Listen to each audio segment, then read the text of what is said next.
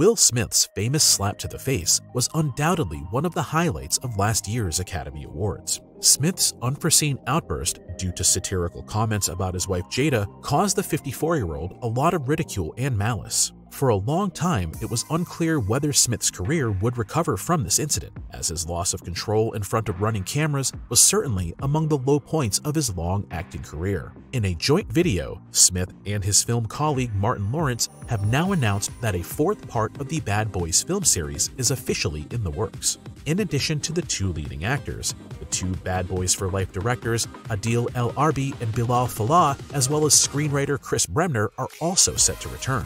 With the third installment released almost 25 years after the original, fans can now look forward to the second Bad Boys movie within a few years. Sadly, there is no planned release date yet, but this should change soon given that the production is already in progress. We are definitely looking forward to more news on this project.